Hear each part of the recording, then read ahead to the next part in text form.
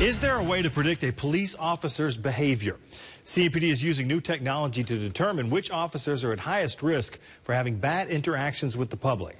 WCCB Charlotte's Marvin Beach is live at police headquarters in Uptown tonight with details. Marvin?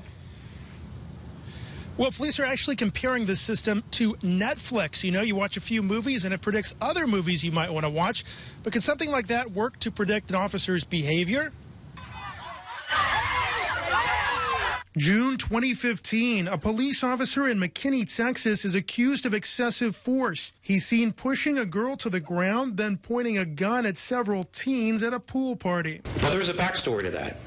What if I were to tell you that he went on 2 suicide calls prior to that encounter with a young teenager? CMPD Captain Mark Santinello says this is the type of police interaction the department is trying to prevent using data analytics. It's called the Early Intervention System, and it's been in place since November. It's a partnership with the University of Chicago that looks at everything from how many traffic tickets an officer is giving out to how many murder scenes they've responded to. We're trying to look at what might be going on in the background, what stressors are out there. All 1,800 CMPD officers are ranked. The top 5% most at risk for having a bad interaction with the public are interviewed.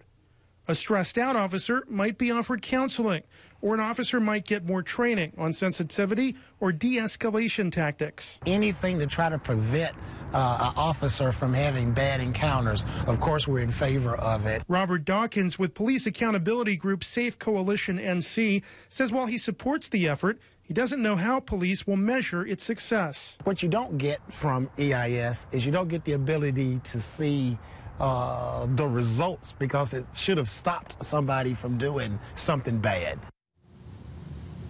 Now, police say they've spent about $50,000 to get this system up and running, but they say most of that was paid for through grant money. Live at police headquarters in Uptown Charlotte. Marvin Beach, WCCB News.